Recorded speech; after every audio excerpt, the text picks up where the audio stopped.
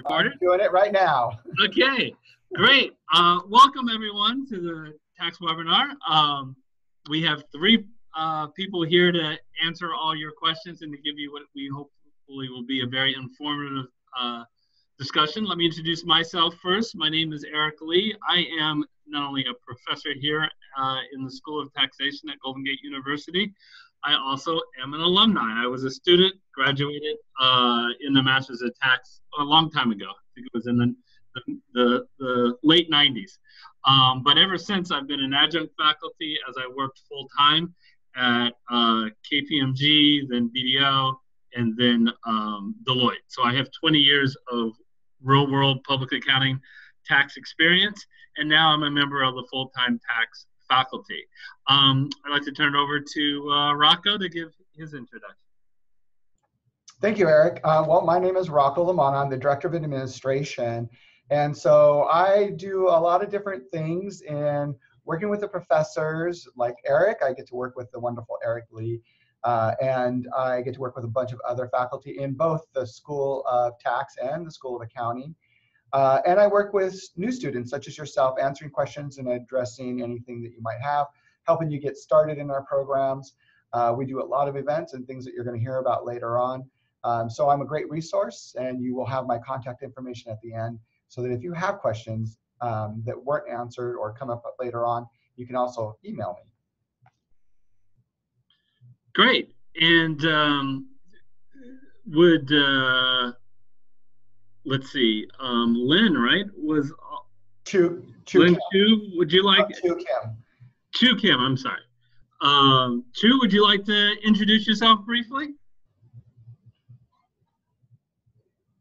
Or you can do it over chat if your mic's not working. I'm gonna. She might have microphone problems. Go ahead. Yeah, I will move on and share my slide presentation.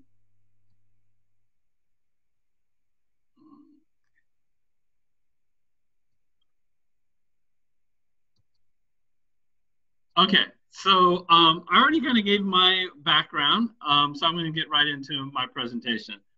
One of the things that I've learned over the years in giving tons of different presentations is it's always important to put myself into your guys' shoes.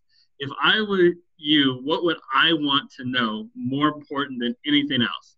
And to me is what differentiates Golden Gate University, because there are plenty of places you can get a master's in taxation. Why Golden Gate? What differentiates us? And it spells out an acronym career, but I'm going to take it one by one. First, the C in career is classroom experience. I do not like throwing shade at my alma mater, which is Cal Berkeley. But when I was at Berkeley, I would often be in classrooms of size of 80 students, 200 students. I think I've even been in an auditorium of 500 students. And it's simply a different experience than being in a small classroom. Our class size is extremely rare that it ever goes over 25. And usually it's about in that 15 to 20 of you for your work hired classes. And that size allows you not only to get to know your professor, but also your fellow students. And your students come from a broad experience. They worked in public accounting. They may have worked at the government or in corporate, or they may be full-time students. So it really creates a rich environment. I know many of you are interested in online. That's true online as well. Having a class size of less than 25 allows you to participate in the discussion forums and really have a very rich discussion. The A is applicability of the material in the real world. It is great to know when I was a student here that what I was learning, I would be able to directly apply to my practice in the real world. Most of the classes do not use textbooks. Instead, we teach right out of the Internal Revenue Code, and we use case law and regulations. And you know what's cool about that is when I was on my job working at the large firms that I worked at, that's what we used when researching. I mean, we used the law. We didn't use a textbook. And I think that made me have more confidence in the real world that I was using material that my partners and senior managers were using. The first R in career is the relationship with the accounting firms. Um, you know, it's important that you know that you're not just being taught by academics. You're being taught by people who have had real world experience, which kind of goes with the next E, experience, industry leading faculty. So our full-time faculty, all of them have tons of experience, often are partners or senior managers in accounting firms like I was. Um, and also, our adjunct faculty are usually partners and senior managers who are currently working in the field right now. And not only among our faculty do we have a strong experience with the accounting firms, we have advisory councils, which are littered with people in the accounting firms. Also, a lot of them come in to our campus and recruit and talk at our lunch and learns, talk at our leadership series. So, and one of the reasons that we have this close relationship with the firms is our location. Both our Seattle campus and our San Francisco campus is downtown. San Francisco, for example, is literally across the street from Deloitte, next door to EY, and at the end of our block is KPMG. Pricewaterhouse is about 4 or 5 blocks away. Extensive tax course offerings. I'm going to walk you through our required courses and also go through our elective courses, but it's very extensive.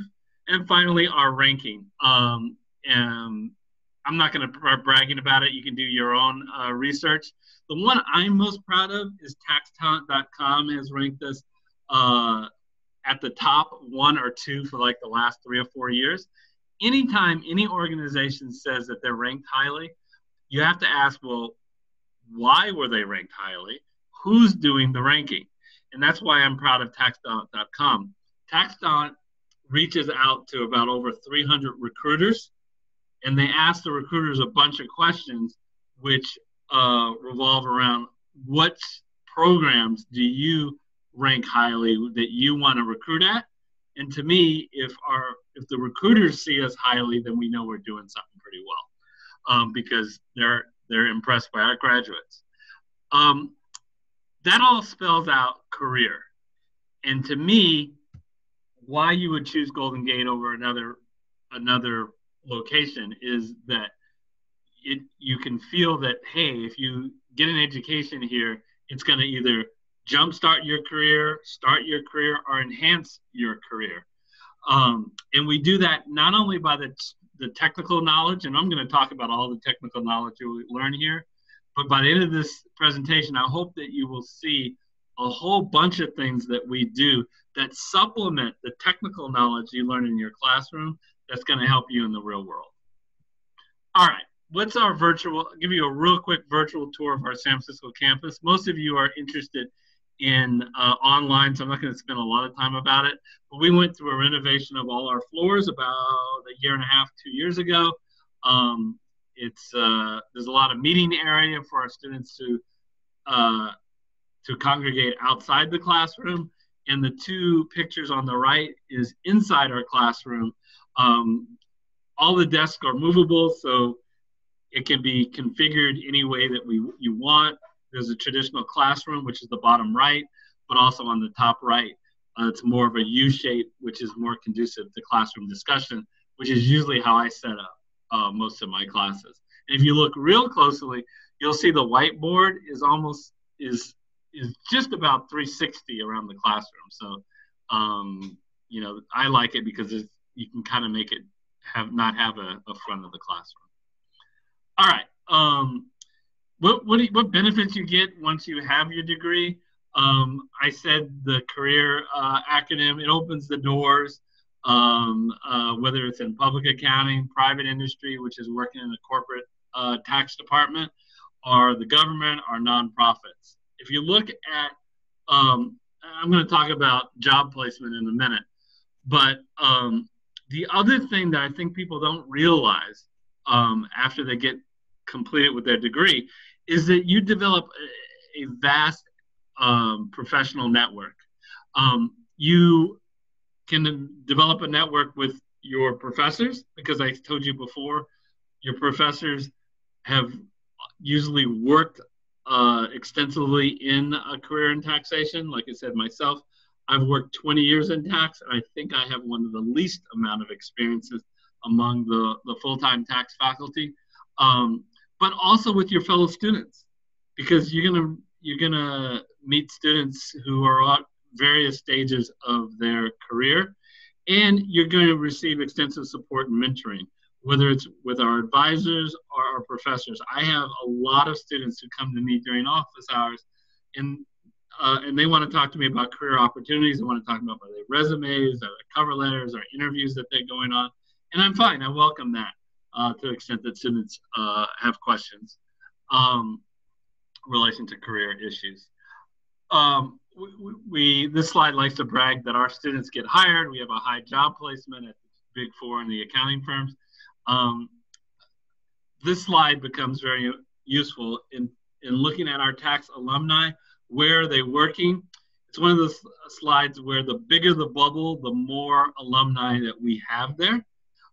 So it's not surprising that the Big Four are really well represented. Here, Ernst & Young, Deloitte, KPMG, and PricewaterhouseCoopers. But we have a lot at the IRS. If you look smaller, we have a bunch of alumni at corporate tax departments. So we see Chevron here, Wells Fargo, Bank of America, Boeing. And we also have a lot at the mid-tier firms, which is, let's see, BDO Siemens here, Moss Adams is here, Hood and Strong, Grant Thornton, and so forth. Just wanted to give you a little flavor of where our tax alumni are. Okay, so for most of the time, you're going to be hearing from Rocco and me. But I thought, at least for 1 minute, I wanted to let you hear from our alumni in this 1 minute presentation. At Golden Gate is like being surrounded by job opportunities because of its location in the financial district. We have professionals from across the board coming into the university. You interact with them. They are potential recruiters, and it is a gateway to an employment. GGU is definitely more than a textbook university. It's all about application, real life applications, where they take a real life situation, they give it to you in class, and they make you solve the problem. GGU really provides you the analytical ability to look at situations and be able to find the solution. My favorite thing at Golden Gate University would definitely have to be the professors. They have so much knowledge, and they're able to tell us their life experiences through the applications of what we're learning. It makes sense, and it's also a great motivation factor for me to know that I'm actually going to be using what I'm learning in the real world.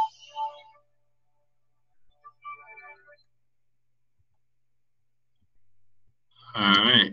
So if you were to look on our YouTube page, which is not hard to find, you just go to YouTube and type in Golden Gate University. And if you browse that channel, it has a lot more videos from our students talking about their experience. So I highly recommend, if you wanted to hear more, to go to our YouTube page.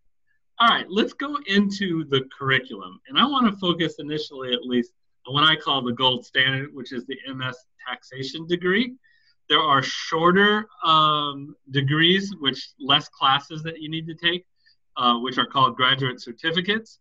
And those are actually the classes which often make up the electives that people take in MS Taxation. But first, let me talk about the MS Taxation degree. So look at it this way.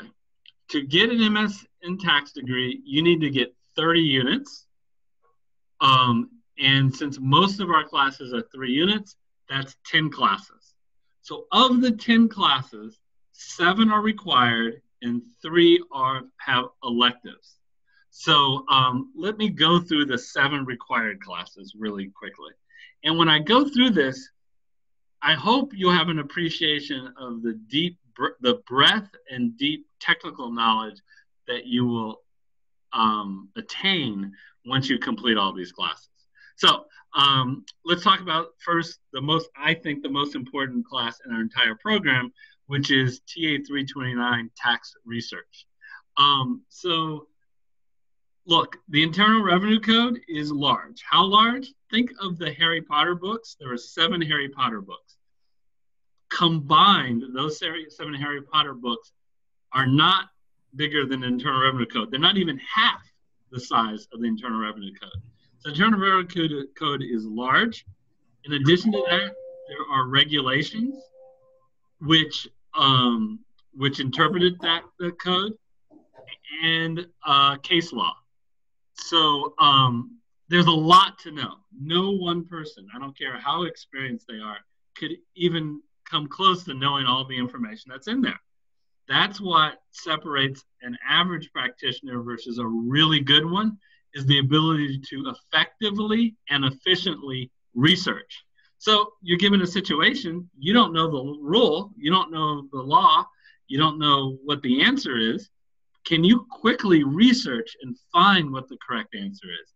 And that's what that class is all about. The first 2/3 of the class goes a deep dive on how to research the code, case law, how to research electronically. And then it talks about how to document that research, how to write a memo to the file or a letter to your client. So that's tax research. After that, you are ready for TA 318, which is individuals. That's a class that I teach that has gone over a big refresh because of the 2017 Tax Cuts and Jobs Act that was signed into law by President Trump in December. But what this class does is it gives you great practice of getting a set of client facts and having practice on how to apply the law and reach to a logical conclusion. And it's focused on individual taxation. After those 2 foundational classes, you're ready for the operating rules classes, which is characterization and timing. Characterization is determining how income is taxed, whether it's ordinary income and capital gain, and how to determine that and what the ramifications are. And then tax timing, another class that I teach, when something is included in income and when something is taken as a deduction. And then tax procedure, which is all about dealing with the Internal Revenue Service. What are your rights as the taxpayer? What can the IRS ask for? And what happens if you disagree with the findings of the IRS? What rights do you have as a taxpayer?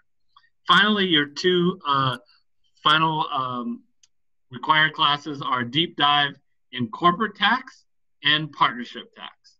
So after those 7 required classes, to get the degree, you need to take 3 electives.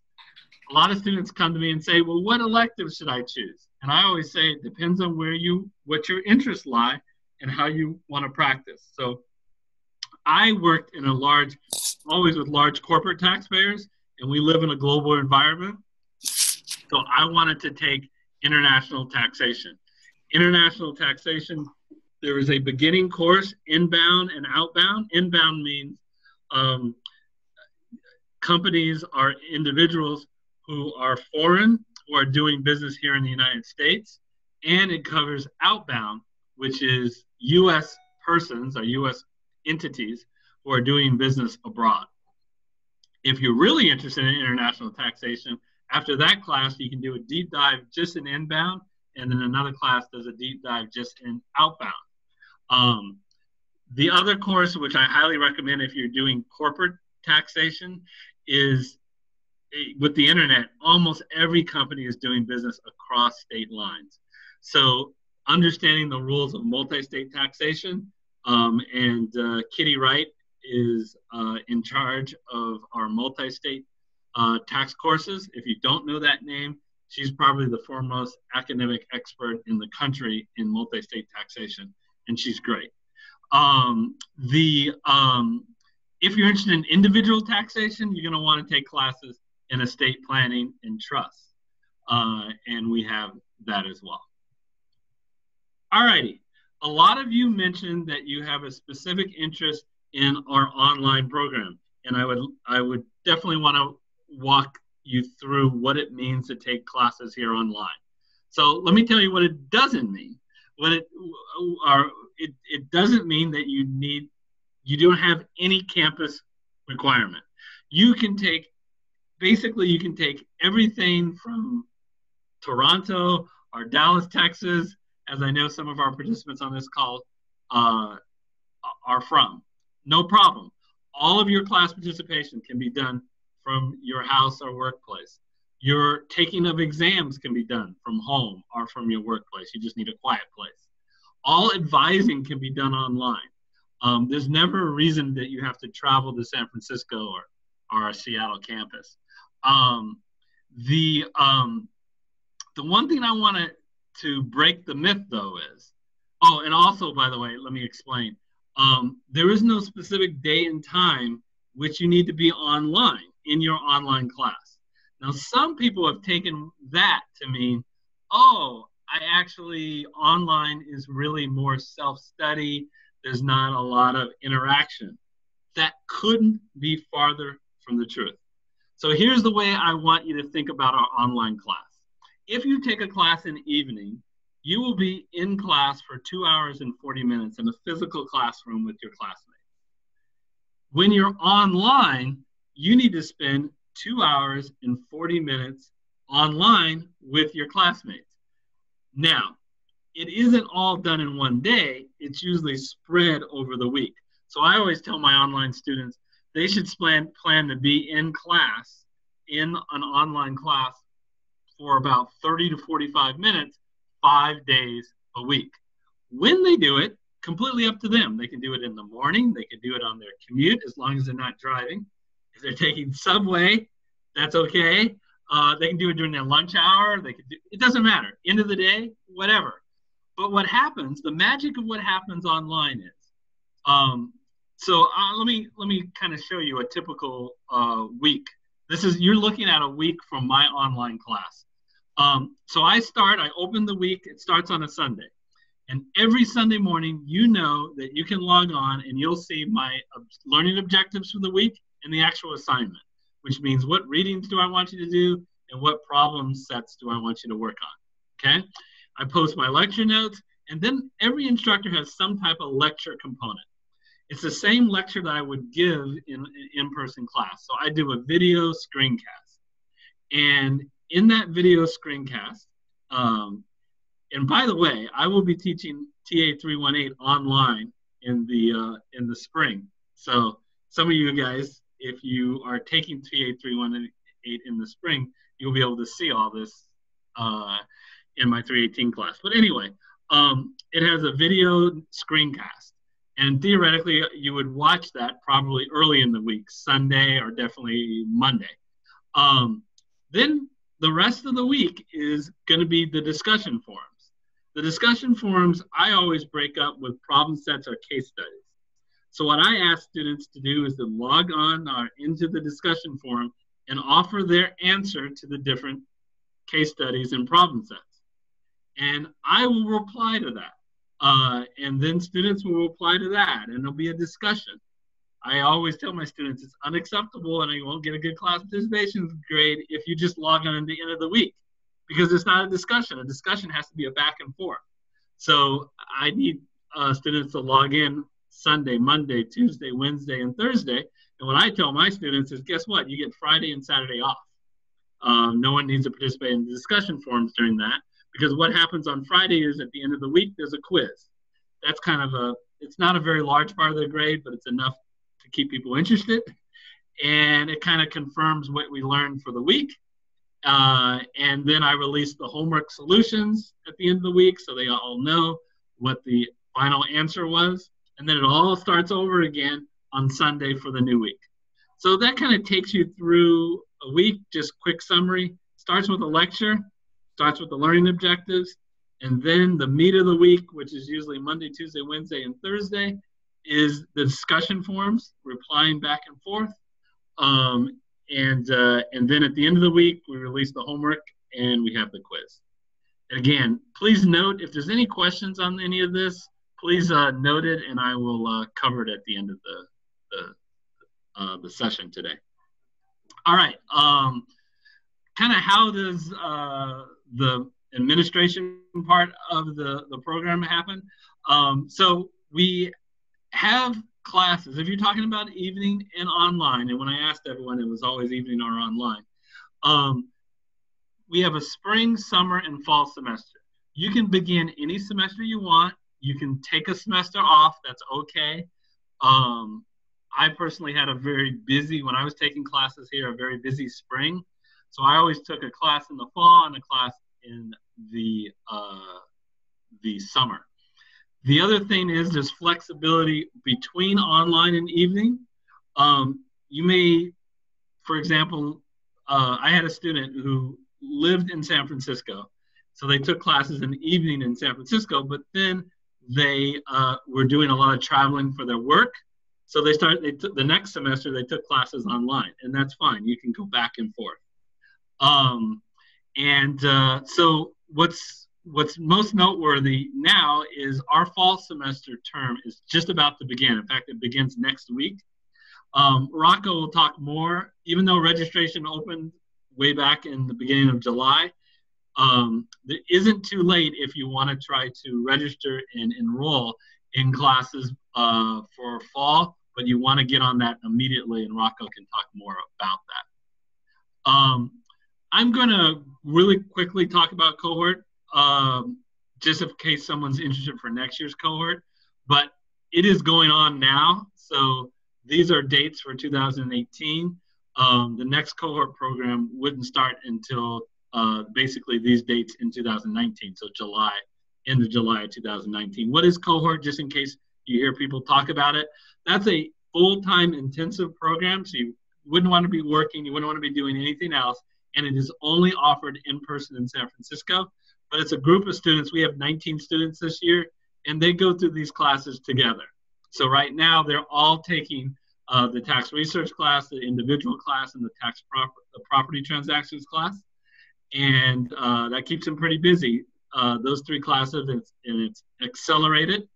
And then the next term, term 2, they take 3 more required classes. So just between the end of July and before the Christmas break, they would have completed 6 of the 10 classes. So you can kind of get a sense of how the program is accelerated. All right, I am going to talk a little bit about some of these professional events, and I'm going to get Rocco Lamanna involved. Rocco, last time I let you pick first. I'm picking first this time. So this is like Hollywood Squares or Jeopardy or something. Yeah. So remember, I said at the very beginning that I hope at the end of this presentation you will see that when I say that this GGU can help you in your career, that it's more than just the technical knowledge that in your classes. We do a lot of things to help supplement that technical knowledge that will help you in the real world. Some of that comes from our professional events. And I am going to pick and choose to talk about the Lunch and Learn series, which I am responsible for. So the Lunch and Learn series, which is on your top left part of your screen, only happens in the fall, and it's about 40 different sessions. There are some technical sessions where we cover FAS 109, we cover read escrow statements. They're usually only 1 hour. We have someone coming in talking about Common M1s.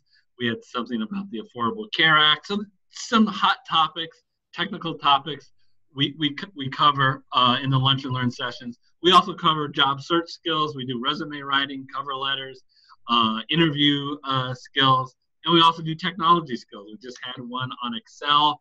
What are the Excel skills that you use in the tax world, and tax compliance, actually preparing an actual tax return.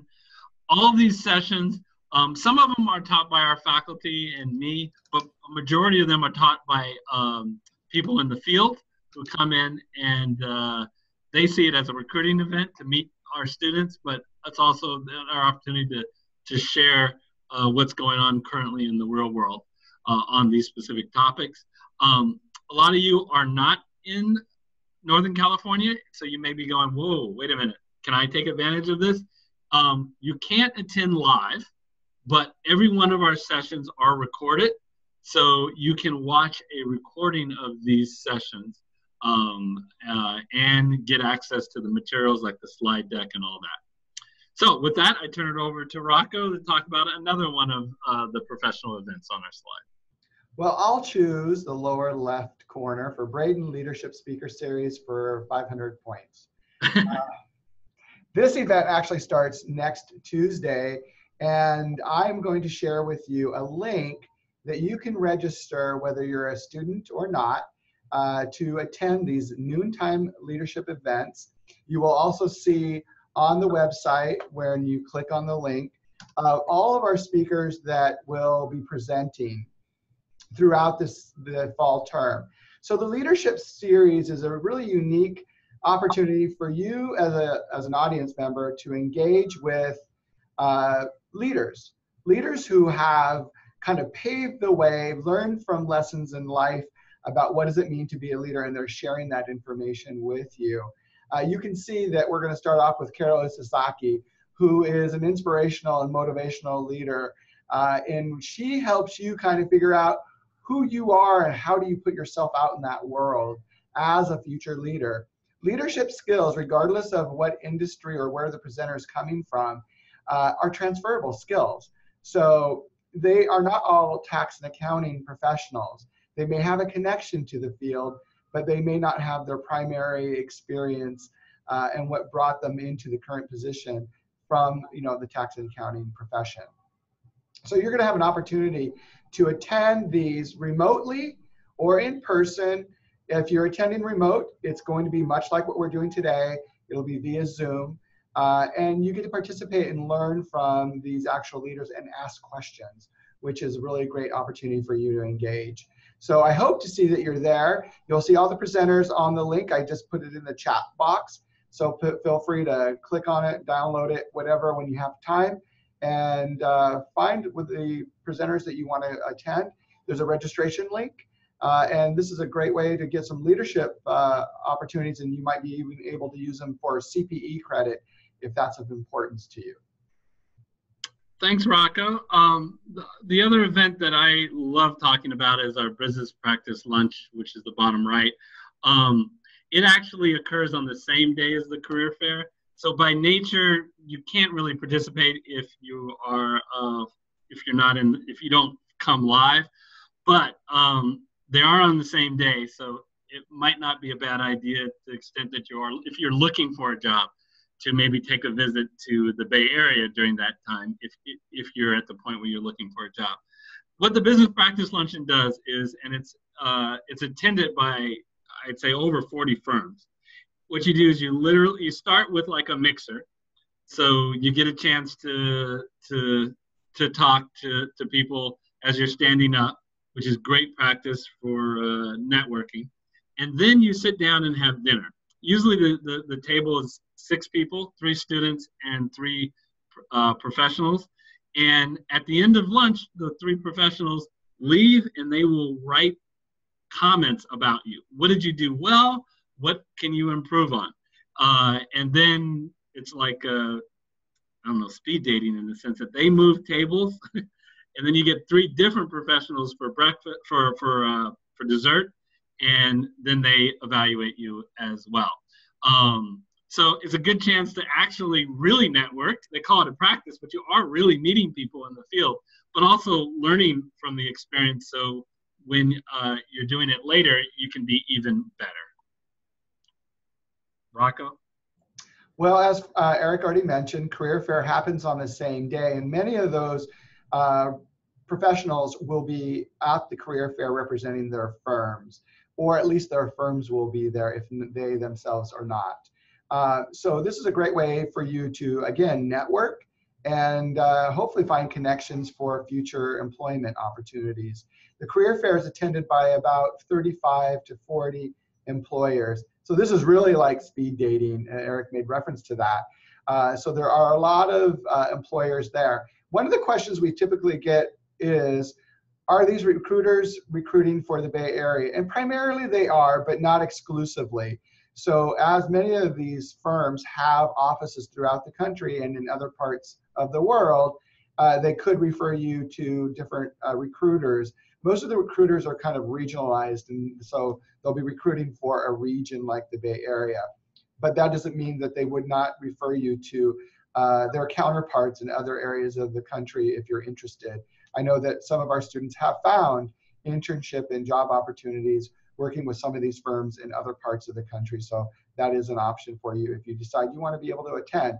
Again, as Eric said, this is an in-person, both of these events are in-person, and it's hard to attend if you can't be here in person. However, our Office of Career Planning, who sponsors the career fair along with us, is very good at posting job opportunities on their Office of Career Planning job posting website, which you will have access to as an employee or as a student. So therefore, you'll see all of the postings, whether they're for the Bay Area or other parts of the country, and those that come up even after the career fair has ended. So these are 4 large professional events that we do every fall season, but these are not only the events. There are many more that we do, not necessarily from this office, but with the Office of Career Planning, who funds a lot of these networking opportunities and employer relation opportunities. Okay, thanks, Rocco. So in addition, Rocco just talked about the Office of Career Planning. I am blown away by all the different resources they have, and I remind students all the time to try to take advantage of it, because they have just tons and tons of videos and different tools that can help you through the recruiting process.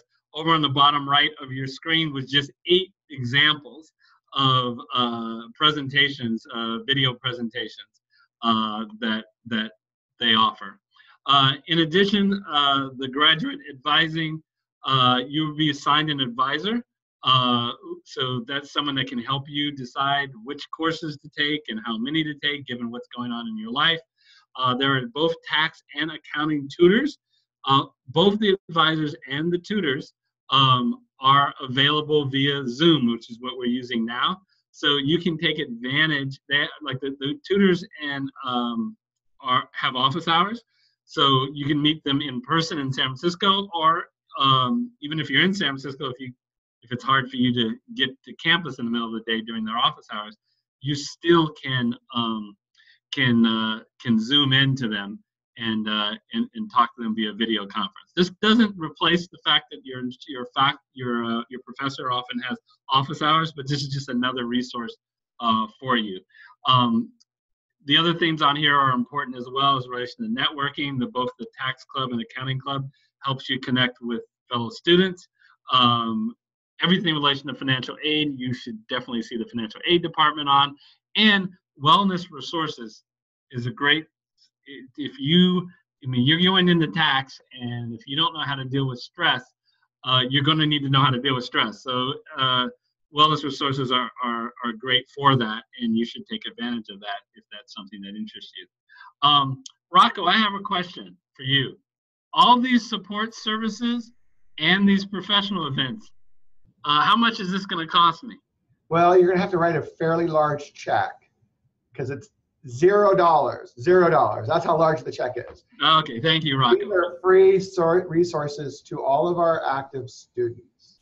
Yes, so all these, another way to put it, it's included in your tuition, right? So whether it's the tuition, whether it's the tutoring, or Office of Career Planning, or any of our lunch and learns and all that, we even throw in the sandwiches if you're attending live for free. Okay. If you are a veteran, please know that we offer a ton of military benefits. So you're going to want to see our financial aid department to make sure that you take advantage of all of the benefits we have for our military. Rocco, please talk about the fact that we have set up some proficiency requirements, specifically if you have not graduated from a U.S. college. You want to talk about that?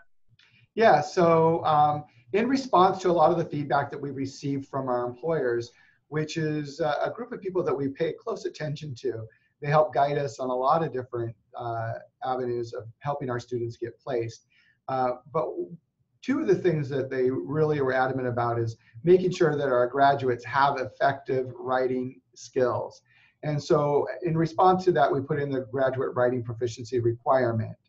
There are several ways of waiving this requirement. One is if you've graduated from a U.S. university or from a college or university in an English-speaking country, then that would qualify for a waiver. There's other ways of waiving these requirements that can be found on our website if you search graduate writing proficiency.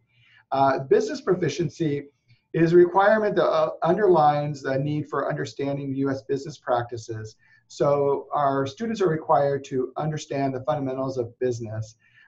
And if you've worked in the United States for at least 2 years, you will have satisfied that requirement. Again, there's a few other ways of satisfying that requirement, including graduating from the university here in the United States.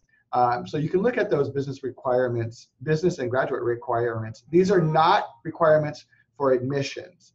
These are after you're admitted that you need to demonstrate these proficiencies. The language requirement is a requirement for students who are graduating from a university outside the United States or are international students. And so that's the ELR, English language requirement. And those are usually satisfied through scoring high enough score through either IELTS or a TOEFL exam. And again, you can go to our website to see all of the ways you would satisfy these proficiencies. The application process is not that cumbersome. There are some requirements that we ask of our students or our prospective students is that you have at least a 3.0 GPA in your undergraduate degree. We would need the official degree, and we don't require a GMAT or GRE. However, if you are below a 3.0, you can still apply. There are a few other requirements that we would ask for you to satisfy. If you are below a 3.0, we ask for a statement of purpose and a resume. This helps us put an understanding around what happened while you were in undergraduate school and what caused you to fall below a 3.0 and what has changed and what can you do to be successful. If you are applying for the cohort program, then we would request a statement of purpose and a resume, letters of recommendation. But as Eric may have mentioned, we do not open up registration for or enrollment for the cohort program until late November or December of this year for the 2019 season. If you're an international student or graduated from a university outside the United States, you will need to provide us a TOEFL or IELTS score. And I believe if you graduated from a university and have a graduate degree, although we don't require it, we do request that you send those, especially if you're below a 3.0 and you've graduated with a 3.0 or higher in your graduate degree. This will help us in understanding your ability to be successful in another graduate program. Financial aid, and how do you pay for your degree? We do offer financial aid. If you qualify, there's different ways of applying for financial aid. The best way to learn about what your situation is and how you might be able to apply for financial aid is to contact our Office of Financial Aid at the email below. You can also go to the FAFSA website, which is indicated here, and fill out a FAFSA so that our financial aid department would know more about your financial history and can help you in guiding you towards the types of programs that you might be eligible for to pay for college. There's also state aid, and there's also grants and scholarships that you might qualify for, as well as private and alternative loans. And if you're an employer, employer does reimbursement, please take advantage of that, because gosh, let's use that money, because the knowledge and experience you learn in your program comes back tenfold to their benefit. So these are some of the ways you can pay for your university experience. For more information, I highly encourage you to go to the website below, the financial aid department, and then also connect with somebody there to ask questions. What does it cost? The cost is $3,600 per 3-unit course.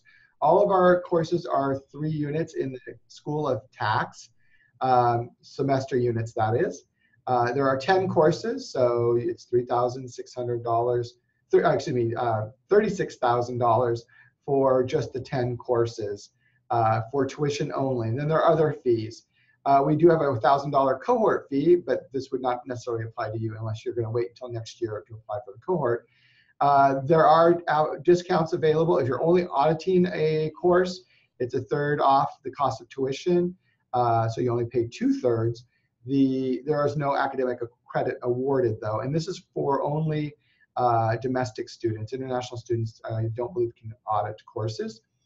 There's an application fee also, $40 if you're applying for a certificate program, $70 for a graduate degree, and if you're international, it's a $110 application fee, which we will waive today because you are attending this. And I'm going to put in the waiver code right now in the chat box.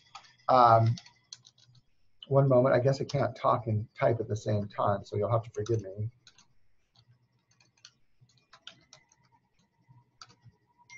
So the waiver code, when you're applying, is TAXACCT18, all caps. And that will waive any of the application fees only, no other fees. The deadlines, we're on a rolling trimester. So we have fall, spring, and summers. Fall term opens up Sunday, the 26th. Registration opened in July, so we've been registering students for quite a few weeks. If you are thinking about starting for the fall term, open enrollment might be the way for you to start. It's the easiest way to start in the program while you're trying to put all the documents together for your application. When you're in the application form, you can indicate that you want open enrollment. Also, Chu, I have a friend named Chu, so kindly put in the information in our chat box about where to find out how to apply for open enrollment and the process for it. And Chu is also on the line, is our admissions advisor, and she can be a point of reference. We have priority deadlines, so 15 days before the class begins is August 3rd, so that has already passed. Those are the priority deadlines so that you'll get a class.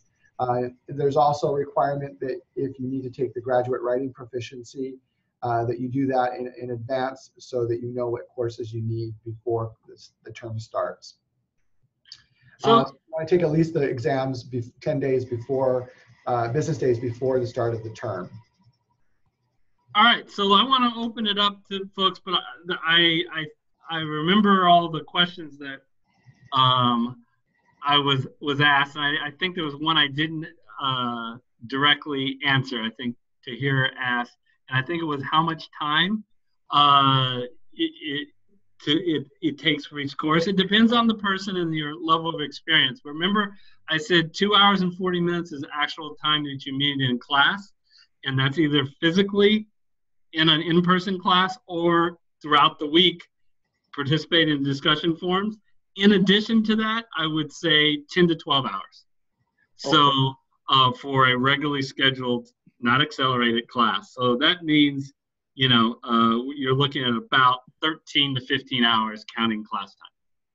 Also, I'd like to do a quick shout out to David Keller and Filippo Amoroso and Nari Yun for joining us later, but we're welcoming you. And so if you have questions, feel free to unmute yourself and ask the question or type it in the chat box in case you didn't get those instructions earlier. Please feel free to show us your face by doing your video.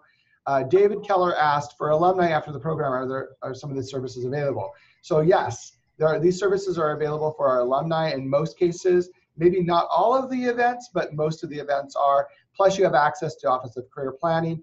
And if you come back and take a course, you do get a discount for alumni discount. So that's a great way to continue your education even after you've graduated from your program, your master's degree.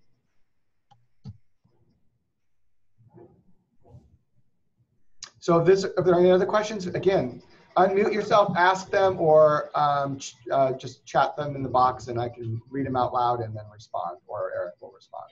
And for most of the session, it really wasn't necessary, but at the end here, as you guys are asking questions, feel free to share your screen. Love to see you. We have another 10 minutes, but Rocco and I can stay later to the extent there's still questions. So Don asks, are class materials usually available online for the whole duration of the course? So if you're an online student, I would say yes. Sometimes the professors will shade out the modules that have already completed, but I believe those resources are accessible still. Eric, do you want to add on? Yeah, so a lot of times just for focus, like if your class opens, I only will show you week 1. And then when we get to week 2, I'll show you week 1 and week 2. So you won't see all 15 weeks on the first day, most classes, but when you're in week 15, you will see all of the materials for the entire class. I did have one other question. Sure, Yeah. David. So when I'm looking at, say, some of the electives and recognizing which ones are probably ideal, do we have to make a decision up front as we begin the course, or I should say the program, in electing which ones we're going to? And can we change them, say, if it's going to be spread out over 2 years, the program that we're doing? So I will attempt to answer that first, and then Eric, feel free to add on to it. So the elective courses rotate. They're not always offered each term. What we really recommend is students work on their core courses. There's 10 courses in the MST degree. So the first 7 are your program core courses. So you want to chip away on those core courses before you start into taking electives, primarily because most of those courses or some of those core courses are prerequisites for the electives. And so electives are just electives. You can take anything you want that's available during the term that you want to take that. So if you're interested in international, for example, TA 321, which is the introductory course, is the first in the suite, and then you would want to take that. Or if it's estate planning, like TA 344, I believe is the first one in that section of courses. You can look on the website and look at, like, say, the certificates, for example. Like there's a certificate in international tax. So if that was something you're interested in, you could see all the courses that are offered in international tax. Again, they're not offered every term. And then you can also go to the course catalog on the website to see all of the courses that we offer beyond just the core courses. So I wanted to chime in as well on that response. So yeah, the direct answer is you're not committed to your elective until the day you register for it. But I think it's a great idea to plan ahead. Now that can change. When I took classes, I thought, I talked to people I worked with and tried to figure out what would be most useful. And then I had a whole bunch of client changes, and all of a sudden, like, what? I was thinking of doing this class, but now I'm going to change and do that other class. Here's my belief about education. I think education is always most powerful when you're able to apply what you learn shortly after. So it's always great to take an elective and then shortly after have client issues in relation to that where you can apply. There was one last piece of a question, at least when it comes to maybe even after the program, or say a year into it, and for applying it to, say, our clients or our type of work that we do for our company, wanting to find out at least what's the feedback you've received and, say, professors being available to support their students after the program or during it once the actual course has been completed. Say, multi-state sales and use tax. Mm-hmm.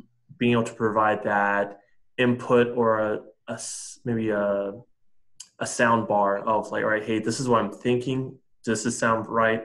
Rather than us having to turn to, say, consultants at a Big Four firm who are very much looking at, all right, we're going to be clocking you for an hour's worth of time for research for your behalf or something like that. That kind of direction. Okay, great question. So I think it depends on what the question is. Of course. I think when the question is on point to something I covered, right, that was related to our class. Exactly what I'm thinking. Then I'm happy to do that. Now, what I always am careful with is we're not giving advice, right? We have to be very careful. So we'll like you said, kind of as a sounding board, to give you some frame of reference. I've had students come to my office hours, former students come to my office hours, and ask questions. Probably what some instructors might be, wouldn't want to get like a laundry list of emails, right? Of all this. But if it was just like a concept and they like gave what their thoughts were and they said they're bouncing off, does this make sense? I think that would be fine. Yeah, and I think in addition to what you had asked, many of our professors have, forged strong relationships with students who have graduated and now are alumni, and they come back and they connect on talking about different topics or issues that they're dealing with. And again, they have to be careful not to provide advice because that's not their role, but to guide you and perhaps giving you some thoughts and ideas of how to better support you in finding your answers to your questions. Tahir asks, I'm a qualified CPA from Illinois and have tax courses at graduate level from University of Illinois. Are there waivers available? So we don't really provide waivers. There are transfer credits that are available, but that determination would have to be made based on the courses that you've taken, graduate level again, and the faculty review it and make decisions of whether they're equivalent to any of the courses in our program. So there's a process for submitting your syllabi and requests. There's a form you can fill out and we can review that and make a determination. You can transfer up to 6 units in from an outside university. I just want to underscore that we are uninterested in having you take a class that's just a repeat of something that you've done. But we also believe that all our classes are very important to ascertain that technical knowledge. So sometimes a student may take taken a class that just doesn't go anywhere near the depth that one of our classes. There's some overlap, but there is a lot that is not covered. And in that situation, we tell the students, you don't qualify, you still have to take the class. It's not because we want to be mean, it's because we want to make sure people get the technical material out of that they should get out of a master's in tax here. Great. And then Vivian asked, how does tutoring work for the online program? So tutors are here in person, but they're accessible via Zoom, the same tool that we're using today. So during their office hours, you can definitely connect with them via Zoom. The information will be found in your course shell where all of your online courses will be held. There will be a schedule for each term and then how to connect with them by clicking on the link during their office hours. So you will have access to them, just not in person, but remotely like we are doing today. And these tutors are all alumni. Some of them are alumni and some of them are current students, but have the majority of the program. Currently, they're all alumni, but we've had some current students as well.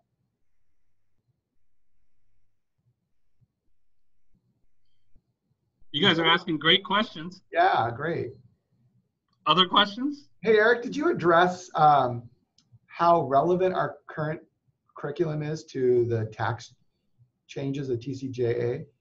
I briefly talked about how TA 318 has greatly changed. It was very painful for yours truly here because I was responsible for updating that. But international tax had equally a lot of changes, and that's already been incorporated in all of our classes. It's a great time to be taking classes because everybody's getting up to speed. I don't know if you guys are familiar with Section 199A, but that's complex. Yeah, there was some simplification that was done here, but there was also some great complexity that was added. And people are just now in the real world getting their hands around it. Why? Because the Tax Act started in December of 2019, was signed into law, but it was effective for the first time in, it depends on the provision, but in 2017 or 2018. And if it's even if it's 2017, the returns are done at the end of 2018 if it's on extension. So anyway. Other questions? A lot of work has gone into updating the curriculum to reflect that. Yes. That's all you were looking for me to say, right? No. More details are better, but I just simplified. What other questions do you guys have? I know it's the top of the hour at 1 o'clock. We're willing to stay on a few more minutes if needed to answer questions. So if you have questions that weren't already answered, please ask them. If you had to choose one class outside of the elective TS 32-2B, which was, oh no, TA 356, I know that was highly recommended. Is there one other one that you would suggest that we should keep on our radar, just as, hey, personally, from feedback of alumni, this is one course that you stand out from any other MST program? Well, I think that it kind of goes back to what Eric said, is what are your interests, or what kind of work are you doing or planning to do in the field? And absolutely. Having those classes that are guided to them. Choice of entity TA 356 is a great class because, and especially with the tax changes, is how do you align your your organization? You know, is it an S corp, or is it a partnership, or what does that entity look like for you, and what are the implications from a tax perspective for your client? So that's one course that we highly recommend because it becomes useful in a lot of different ways, and regardless of whether you're doing international or not.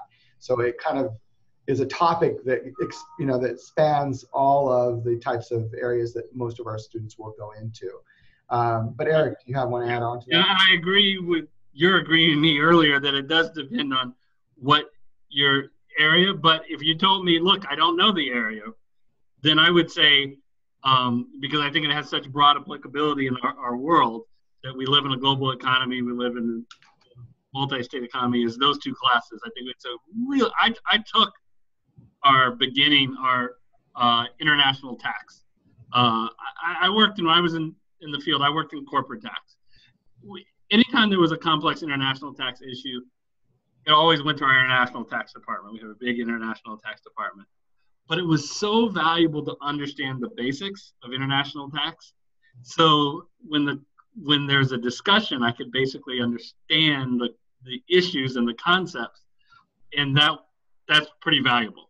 That, and I think multi-state, knowing basic rules about what causes nexus in states, and I think is really important as well. Perfect. Oh, great questions, David. Here's one last one then. What's your thought on that TA 396X, which is the tax accounting for vineyards and wineries? So we haven't offered that course in a very long time. In fact, I don't know the last time we've offered it. Eric might know. We have a problem in finding somebody that can really teach that course, that has the extensive background in the wine industry. But I believe, yeah, I don't know when they've taught that last. Gotcha. That's a very specialized course. I'm coming from Gala Winery, that's why. So I'm just I'm sorry, what'd you say? I'm coming from Gala Winery. Oh, okay. So that's why I'm curious to see about that one also. That one's spiked a low interest, but yeah. No, anyway. Well, I think you should talk to your advisor. I think as far as that's an interest of yours, and our issue always is not only finding the right person to teach a course, but to make sure that there's interest, right? We don't really run courses as there's two people in the class, but. Well, we had a student, I recall maybe a year and a half ago, indicate interest in that class. And I was working with the dean trying to figure out if we had any talent in our current pool of adjuncts at the time who have that kind of background. And I don't think we found anybody that had that background. Not to say that we wouldn't find somebody or couldn't come across somebody. It's a possibility that you might even do an independent study option for that course. But we would have a directed study. We would have to have that discussion, but that would be closer to the end of your program. Mm-hmm. Perfect. Thank you.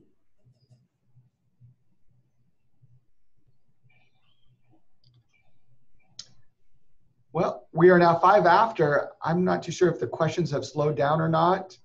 But if you have any, please ask now. And then I will be sending out this recording and a copy of the PowerPoint either later today or by tomorrow, with also the waiver information for the application fee, so that you have that also when it comes time for you to apply. So Rocco, I have a question.